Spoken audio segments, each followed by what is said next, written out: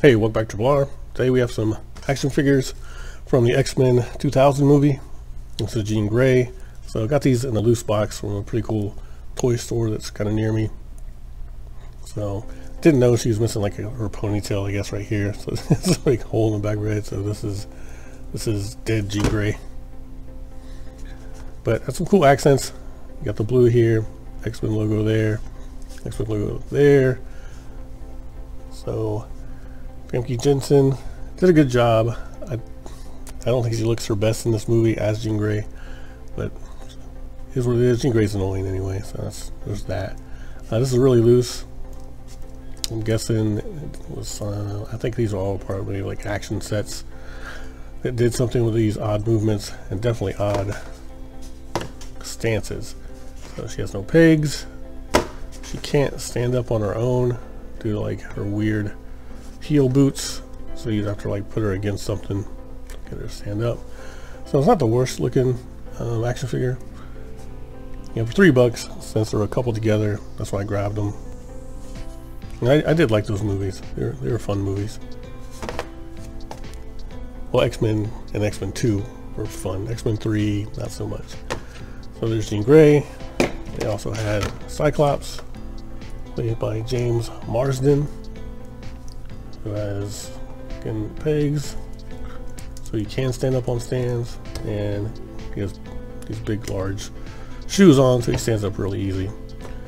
Getting with the blue accent there, his X-Men logo is kind of hard to see, it's very small. He had an accent like button here, and I would think probably turn on his visor. You know, this is really old and kind of beat down, not in the worst shape. He did have a Wolverine there. Not complete. Like, yeah, his head, but his face was ripped off, so I didn't bother getting that one. So it was pretty good. At least he stands. Some articulation in the elbow joints. And you had Mystique, which was a really cool character in the movie. I always like Mystique in the comic books. I like the comic book version a little bit better, like with the white and her gun and stuff like that. But the way they had her transform in the movie in 2000 was cool. Played by Rebecca Ramon, who is now, last I saw her was like on the Librarian series. So this kind of looks like a cool action figure, but like when you look closer, it has this weird torso thing, looks odd. And it's kind of coming apart there. She has no elbow joints, has leg joints. She does have pegs for stands, which is nice. They give her yellow eyes, red hair. It's all kind of subdued. So I think she will stand. Let's see. Maybe. Oops. Maybe not. So even at odd positions, she does stand.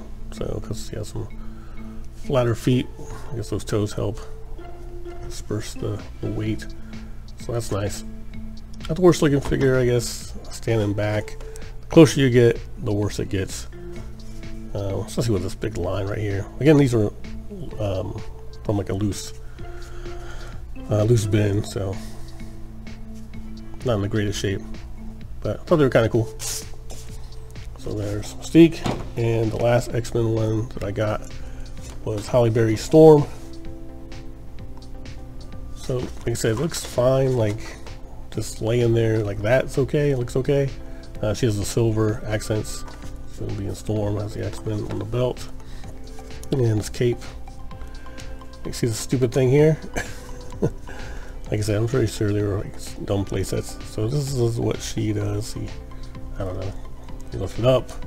She brings down the Storm. It's really kind of dumb.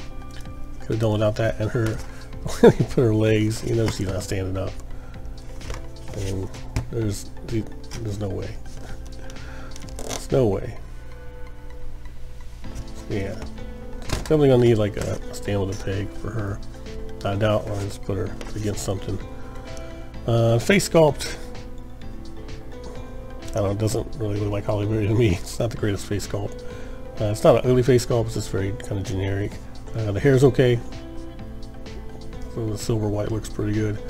There's the braid in there, and kinda in there. And it's this weird arm pose. I guess It's kind of Storm-esque, right? Brings down the storm, lightning. No? Okay, that makes sense. And I guess she'd always be flying. Maybe that's why they didn't care about her standing up. I don't know. So anyway, those are the X-Men 2003, I think they popped out one of those movies every year at the time. Action figures that I picked up. If I look closer at this one, I may not have grabbed it. It's just no ponytail and this weird like rope thing on it I'm not going to take off. So, and like I said, the Wolverine was in such bad shape, it wasn't worth getting. Face was ripped off, and it would just be like looking at this and with some claws. So you get the idea. So not the worst, not the best for a movie tie-ins. It's alright, decent size. So also in that bin, well, there was like a couple bins I dug through and got these out of them. I did find this character who I glanced at. I was like, oh, is that Jocasta from Marvel? Of course it's not, because one, her face. So this is a cool sculpt, and she has this like blaster on her hand. So I think the guy that worked there said she's from a series called Destiny, so which I'm not familiar with, so I don't really know that, but that was really cool looking, so I grabbed it anyway. So again, it's $3. That was a cool looking action figure. Got arm articulation here, the elbows, knee joints, and pretty cool face sculpt. And you expect like a generic kind of robot thing. Also reminds me a little bit of the boss fight, I think in Virtual Fighter 5. So if you know this person's name, if you could put in the comments, or like where she is from, that'd be good to know. I don't know if she'll stand easy or not. I think, yeah, just a little bit of nagging, she might stand up. I guess that's become like a, I don't know, pet peeve of mine when they don't stand up easily. Is very annoying to me.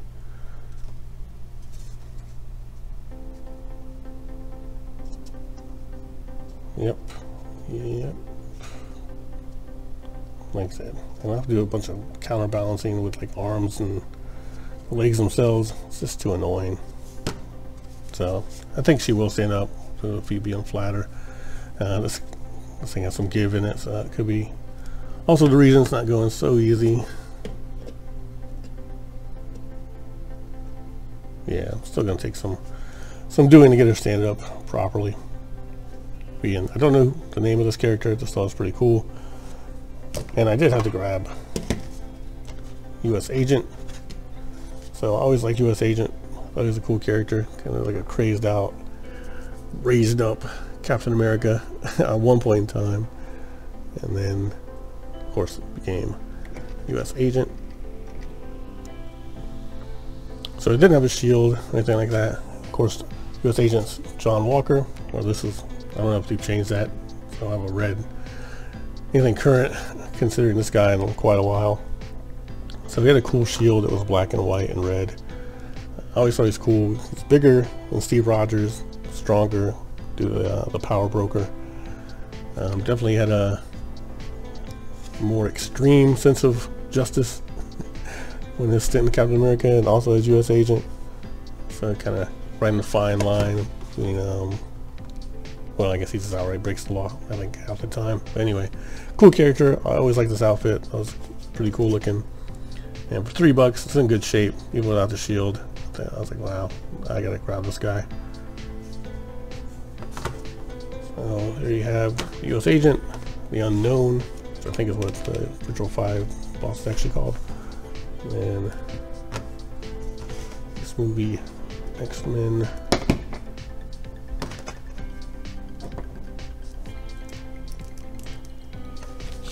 Room here.